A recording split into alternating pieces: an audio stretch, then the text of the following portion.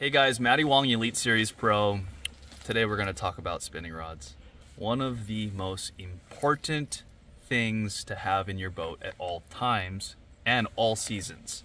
And so some of my two favorite rods that I like to have are the Megabass B10 Medusa and the P5 Addermine. And both of these rods have two completely different applications. One for your tiny little finesse, top water, eye motion baits, also great for the minnow whenever using forward facing sonar and all those applications. Has a stinger tip, so a really slow tip that shuts off into a fast taper. That's what I really like about this Medusa. And on the opposite side of the spectrum, you have something great for bottom contact baits.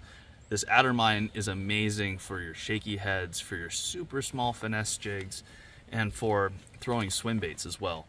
It has a nice, I would say, moderate to fast taper and a good amount of back mode. So when you go to set the hook on those single hook applications, you get them pinned and they get in the boat. So when you're looking to get a new spinning rod, go ahead and check out the Medusa and the Megabass Addermine.